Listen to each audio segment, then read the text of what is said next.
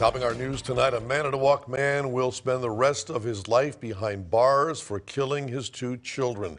An Outagamie County jury found Matthew Beyer guilty of murdering his two kids, 5-year-old Will Beyer and 3-year-old Danielle Beyer, in their beds in their Kaukauna home in February of 2020.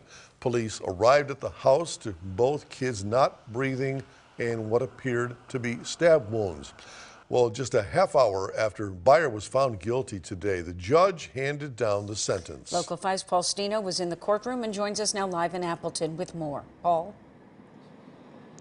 Tom and Michelle, Matthew Beyer showed very little emotion throughout his trial this afternoon in Outagamie County. He also declined to answer questions from the judge ahead of his sentencing. Judge Mark McGinnis claimed Beyer did not show remorse and that he repeatedly lied to law enforcement during questioning. McGinnis also said this is the first time in his career where he's given out a life sentence with no opportunity for parole.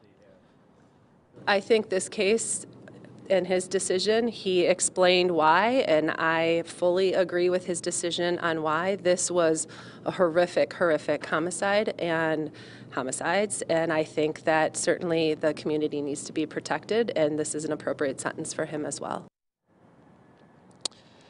The children's mother also made a victim impact statement ahead of sentencing. She was visibly emotional throughout the afternoon, especially when the guilty verdict was read, as well as when the sentencing was read. Live from Outagamie County, Paul Stino, Local 5 News.